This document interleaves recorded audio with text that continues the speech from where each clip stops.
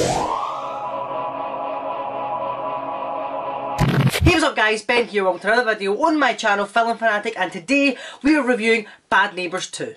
Now, Bad Neighbours wasn't necessarily meant to be a memorable movie. I mean, yes, it was very funny to watch, yes, it's got very funny moments in it, yes, it's got a good cast with Seth Rogen and Zac Efron, but it wasn't necessarily memorable. For example, I can't remember any of the characters' names. And so now that they've done a sequel, I was kind of surprised. I was thinking, how can they contain this story without it getting boring?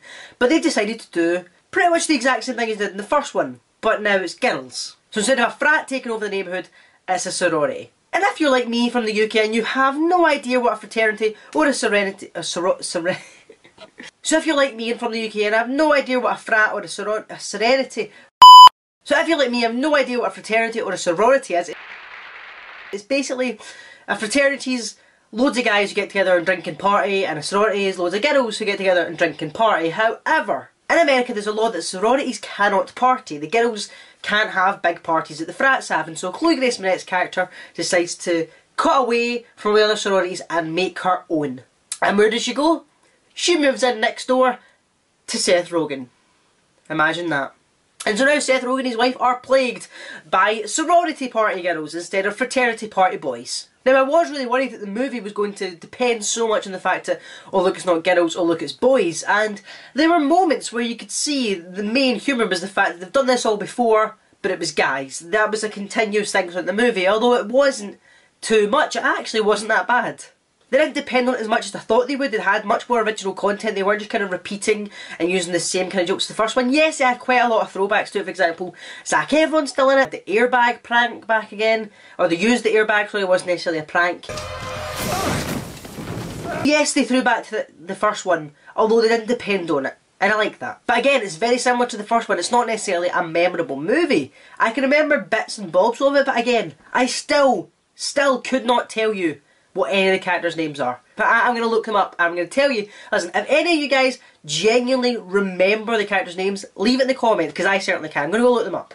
This is where having IMDb on your phone comes in very handy. It's like, I can remember some jokes and some funny bits in it that genuinely really made me laugh, because I love Seth Rogen's work. I think he's fantastic. But he doesn't necessarily make memorable movies. I mean, the memorable movie is probably Superbad. It's probably the most memorable one. I can quote that wherever.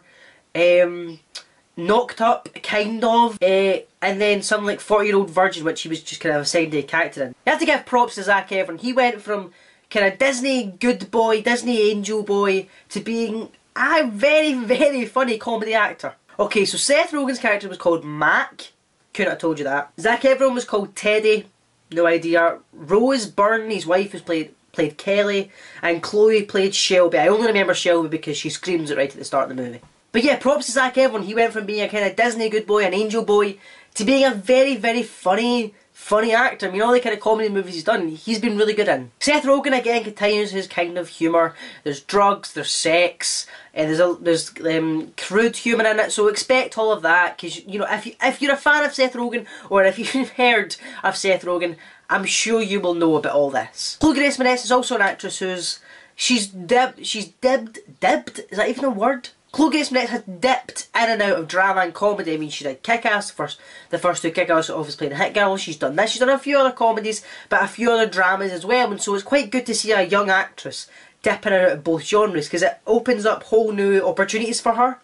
I need to burp, sorry.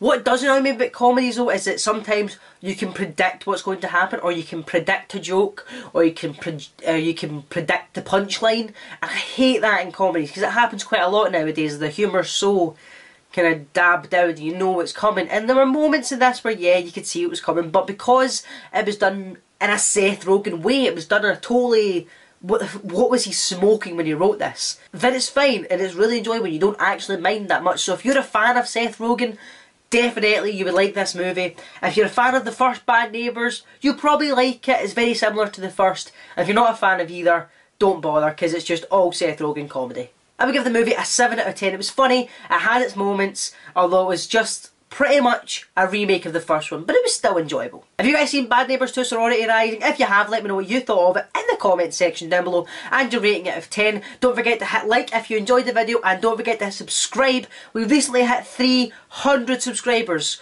which is absolutely insane to think that last month I just hit 200. So thank you so much for all the support of the channel, guys. I really do appreciate it. And if you've not subscribed already, then go ahead, hit the subscribe button to join the family. And I'll see you next time, guys. Take care. Bad douche.